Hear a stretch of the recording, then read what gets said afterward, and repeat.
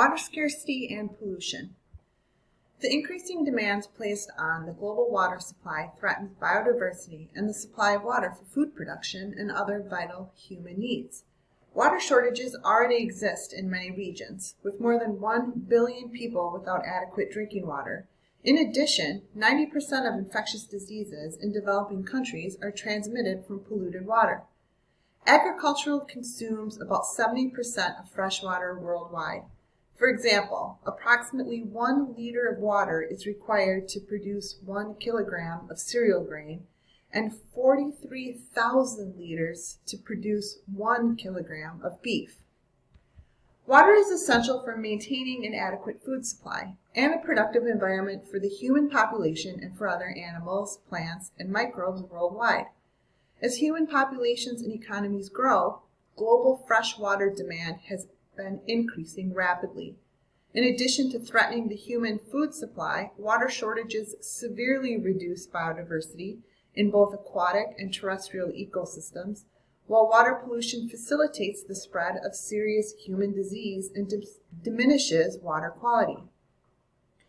Humans obtain the great majority of their nutrients from crops and livestock, and these nutrient sources require water, land, and energy for production.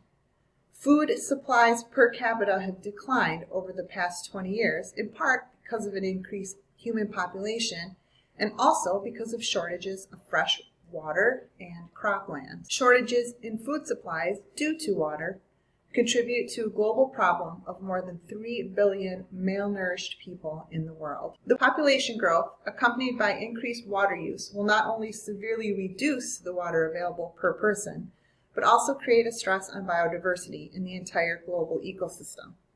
Other major factors that limit water availability include rainfall, temperature, evaporation rates, and soil quality, vegetation types, and water runoff. The second issue facing water is water pollution. Water pollution occurs when harmful substances, often chemicals or microorganisms, contaminate a stream, river, lake, ocean, aquifer, or other body of water, degrading water quality and making it toxic to humans or the environment. The widespread problem of water pollution is jeopardizing our health. Unsafe water each year kills more people than war and all other forms of violence combined. So when you're sipping your glass of cool, clear water, you probably aren't thinking to yourself, is this safe?